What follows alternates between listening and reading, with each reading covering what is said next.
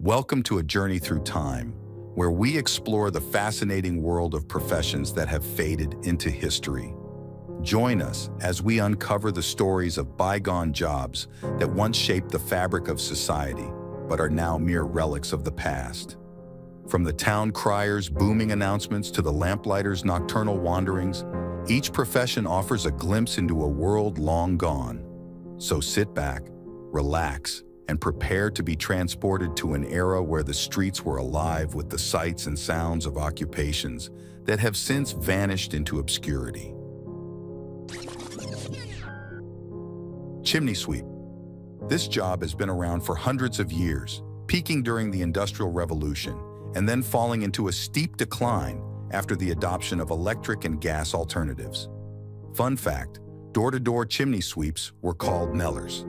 You can still find chimney sweeps today, just not as prevalent as before.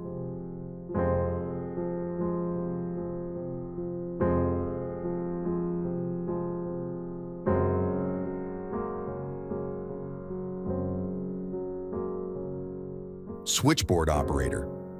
Before modern technology, switchboard operators played a vital role in telephone networks. They connected long-distance calls and managed communication channels manually. However, with digital advancements, their role became obsolete as automated systems took over. Nonetheless, switchboard operators were once indispensable components of telecommunications infrastructure.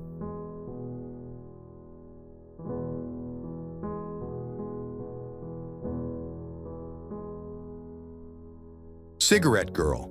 Cigarette or cigar girls worked at bars and clubs beginning in the 1920s.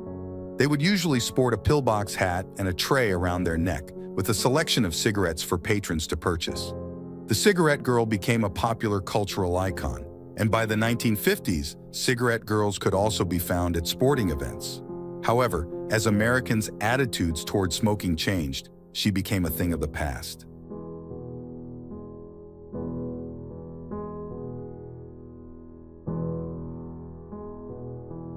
Bowling alley pin setter.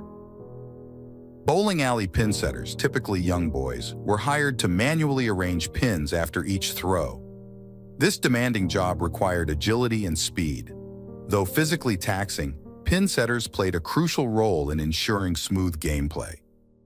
Automated pin setting machines have since replaced this nostalgic profession in modern bowling alleys.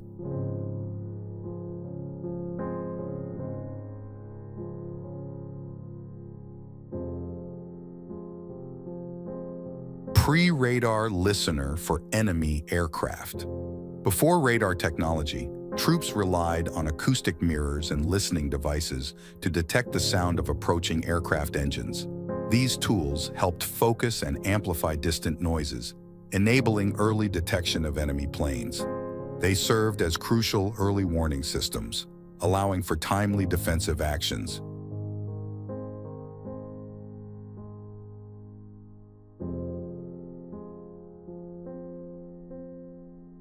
Lamplighter. Lamplighters played a crucial role in illuminating streets before the introduction of electric lamps. Using long poles, they lit, extinguished, and refueled gas or oil-powered street lamps. However, with the advent of electric lighting, the traditional profession of lamplighting became obsolete, marking the end of an era in urban lighting.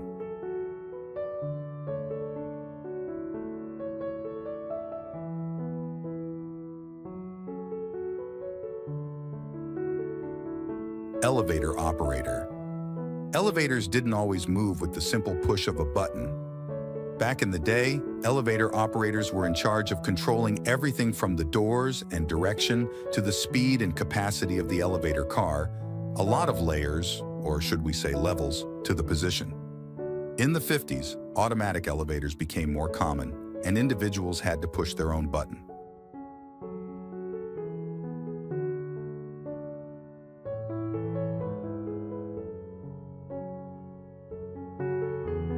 Milkman. Every morning in the 1950s, like clockwork, the milkman would deliver bottles and jugs filled to the brim with milk. If you were lucky, sometimes he would even deliver other kitchen essentials like eggs and butter. With the rise of home refrigeration, the milk stayed, but the profession expired. Maybe if they delivered cookies too, milkmen would have had a better chance.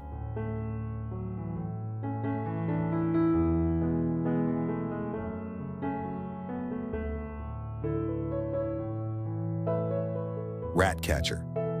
In London, starting in the Victorian era, the city was infested with rats, which were known by then as carriers of disease. To solve the problem, many young people, including children, became rat catchers and preferred this job to chimney sweeping or working in coal mines. Rats were either captured alive and sold as house pets, or poisoned in an effort to eradicate them from the streets.